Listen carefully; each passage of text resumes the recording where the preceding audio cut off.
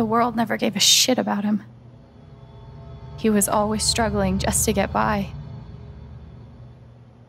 He still hoped one day things would be better. But you killed him.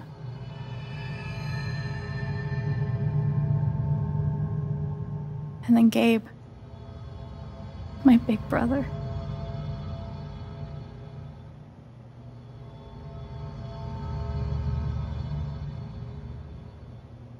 He was building a family here, doing it his own way, figuring it out as he went along.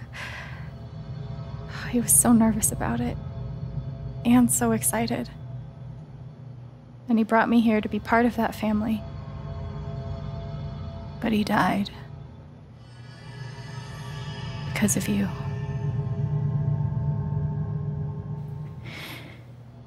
And then there's me. For so many years, I just wanted to survive. To get through. Haven changed me. I started to think about the future.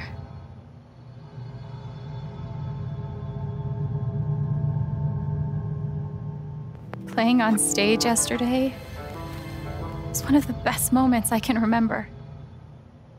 Gabe knew that about me. He knew that if I could just play, just let myself love something, then one day I could be happy. And you tried to murder me. You would have ended my life just so you wouldn't have to face the truth.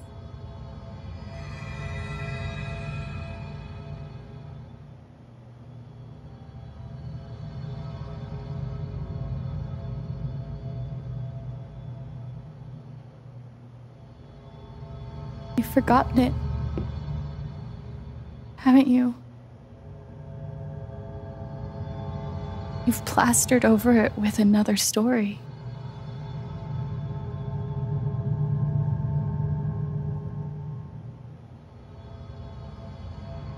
You tell yourself you're a hero,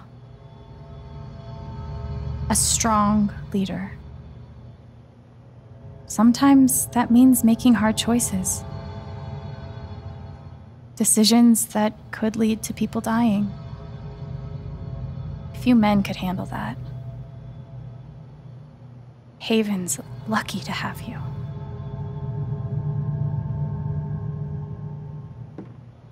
But that's the lie. If you scrape it away, what do we see?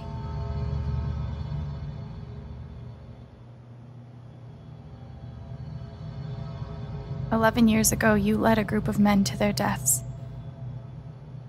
And you were too selfish to say those words out loud. There was so much to lose. The love of your wife, the respect of your son, the comfort and ease you had walking around the world. All of that mattered more to you than those men's lives. I can feel you trying to pull away. Don't.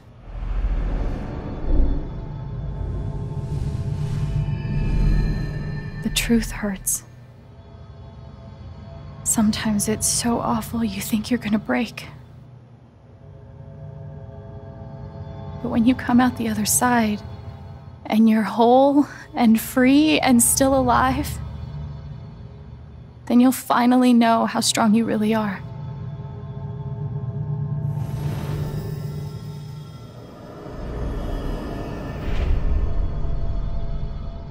I see the truth about you.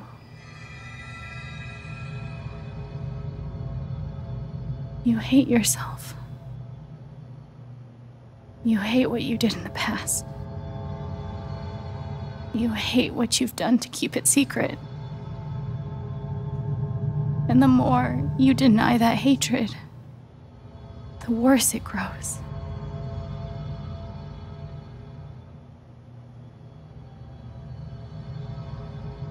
I know who you are. I've seen the worst parts of you.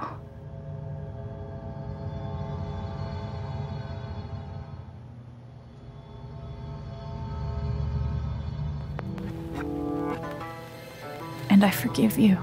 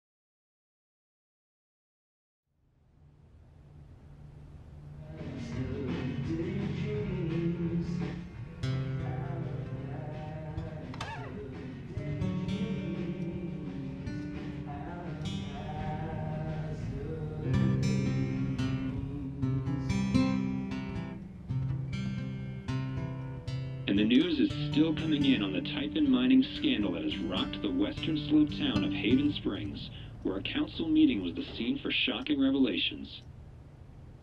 Local bar owner and council president Jed Lucan admitted in a tearful confession to covering up the deaths of 7 Typhon employees as their manager 12 years ago.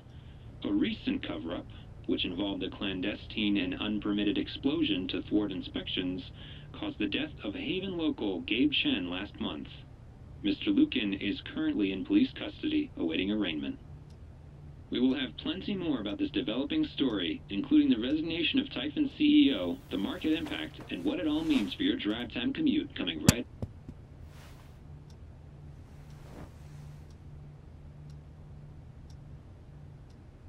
Yeah, the silence is worse. I need to get some air.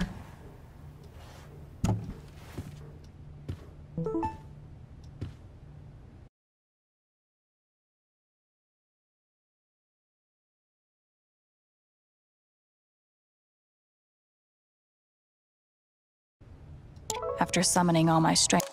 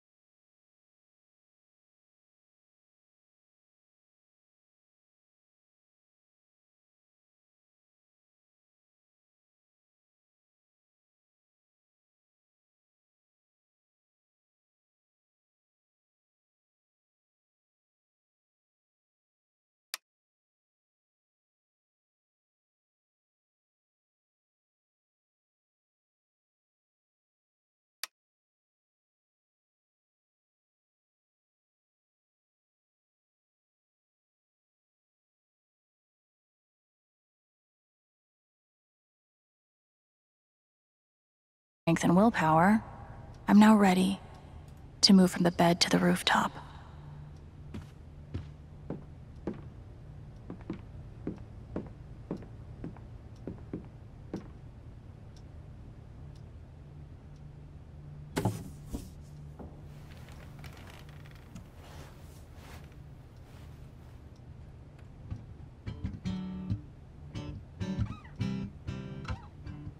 I've been playing a lot the last 2 days, trying to think things through.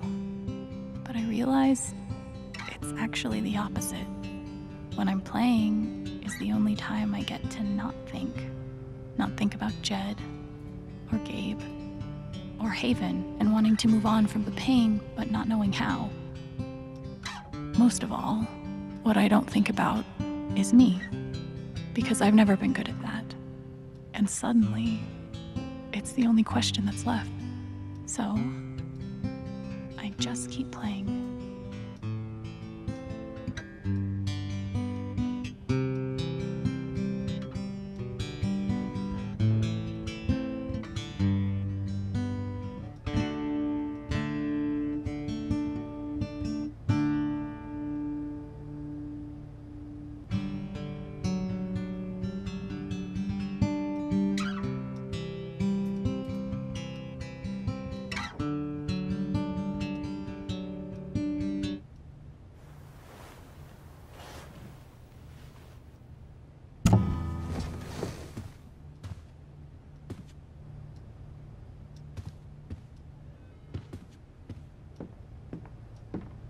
Berlin does sound pretty good right about now.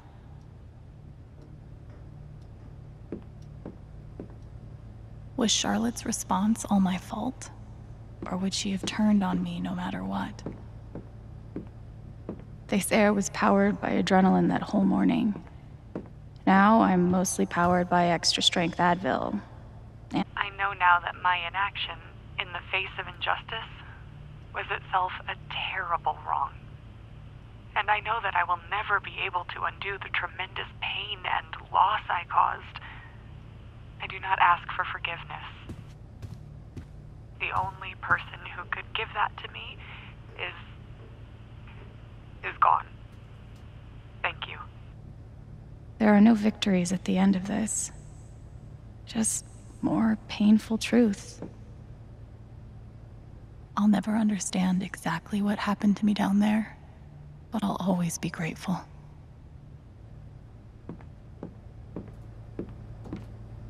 I'm glad he held on to it, for whatever it's worth.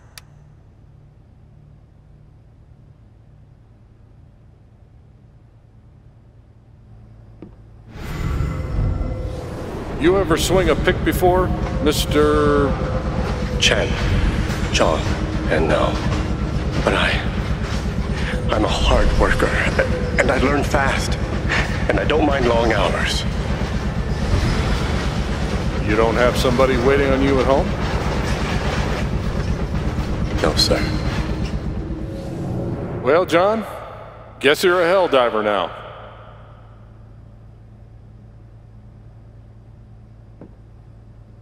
Nothing like being called delusional by someone you trusted.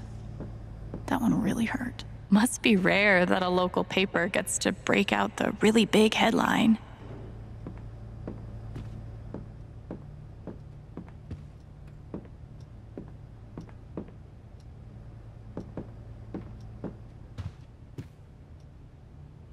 Maybe Dad deserved everything he got, but I'm still glad we were there with him in his last moments.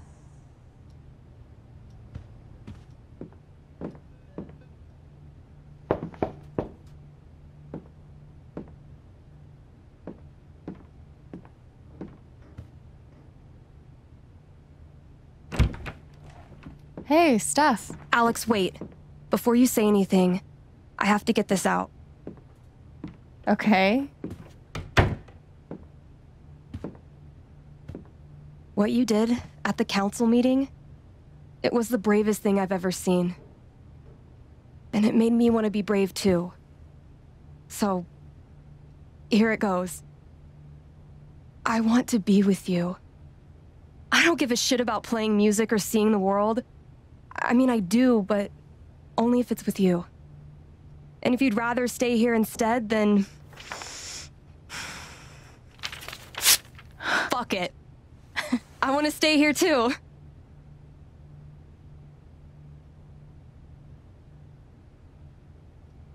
I've never had anyone barge in to tell me that they wanted to be with me before. Yeah? How'd it feel?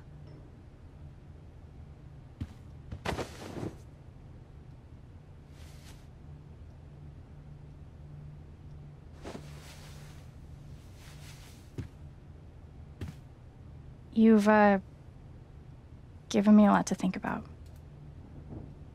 Well, good. That was the idea. You know where to find me. Good luck, Chen. Thanks, Steph.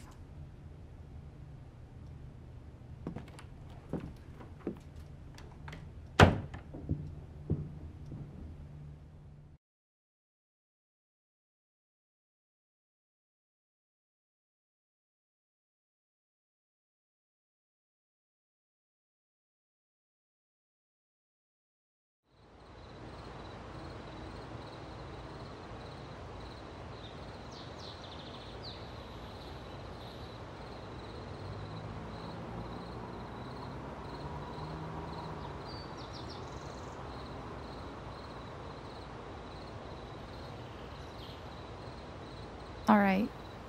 Just tell me. What? My future. What to do? The night of the Spring Fest, Steph made a strong push for leaving with her. Playing on the road, the excitement of the unknown. Of course, that was before all the shit went down. Come on, you're the know-it-all. So tell me. Actually, I do know what you should do. You should stay in Haven.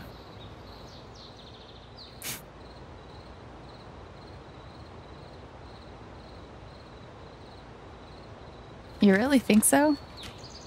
Of course. You finally have a home, a job, people who actually like you. Why would you give that up? That's true.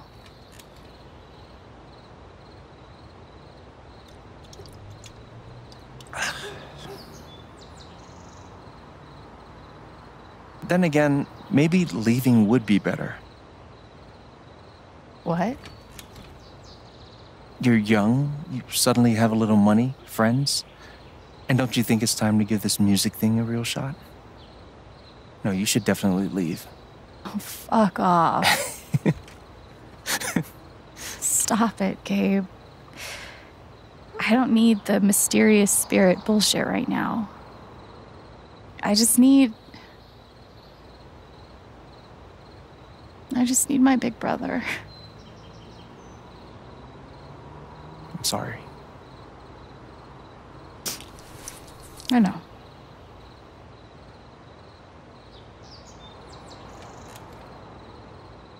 But here's something.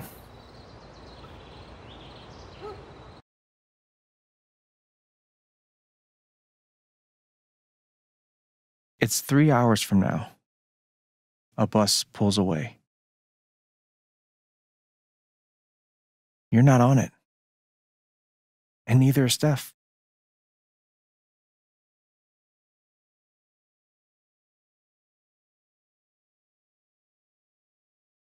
Life goes on.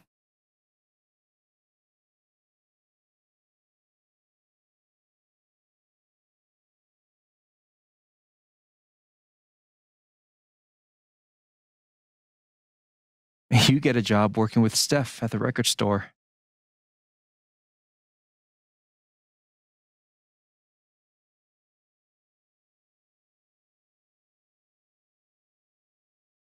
All those years of being a music snob finally pay off.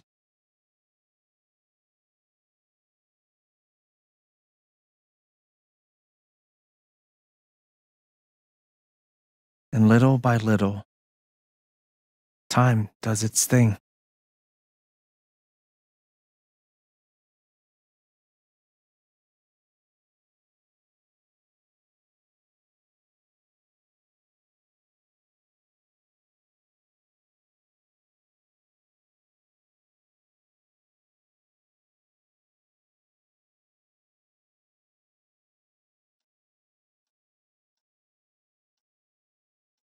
The apartment starts to feel less like a museum and more like a home.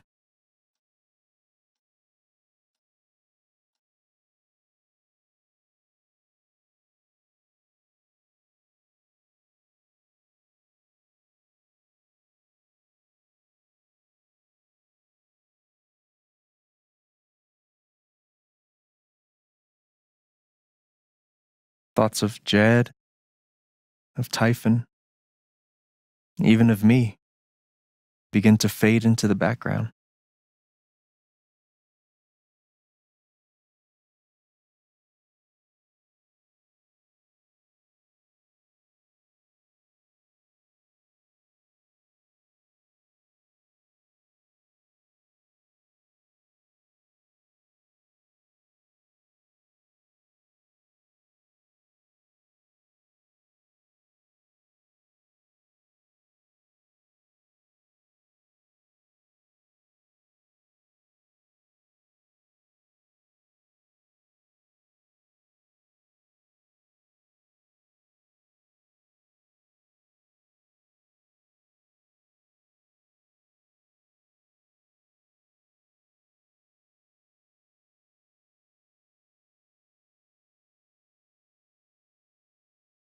The rooftop is your stage. You perform every week to a small but adoring group of fans. Maybe while you play, you wonder what could have been. Performing for more people in more cities, sharing your music with the world.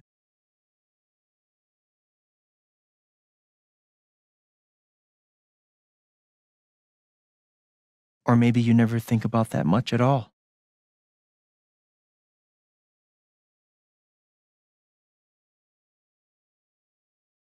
You don't know exactly when it happens, but one day you look around and find that you have transformed this place just as much as it has transformed you.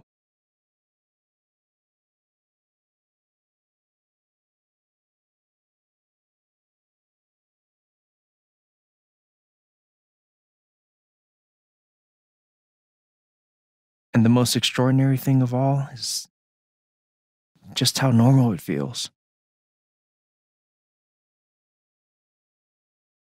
You don't question it, you don't doubt it, or wonder what might have been.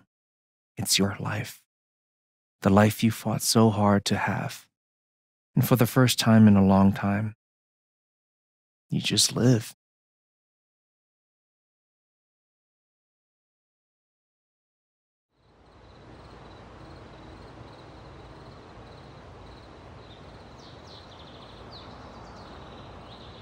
Thank you. Don't mention it. You really think I'll transform Haven? Of course, you already have. With your gift, your music, just by being you. But Alex, that doesn't mean you have to stay. You have the potential to do that anywhere you go.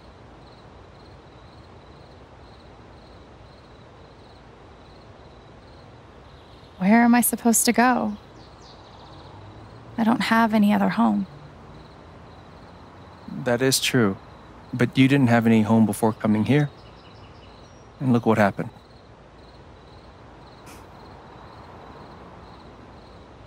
The truth is, there's no telling what that version of your future might be. The only promise is the adventure. So, what do you think?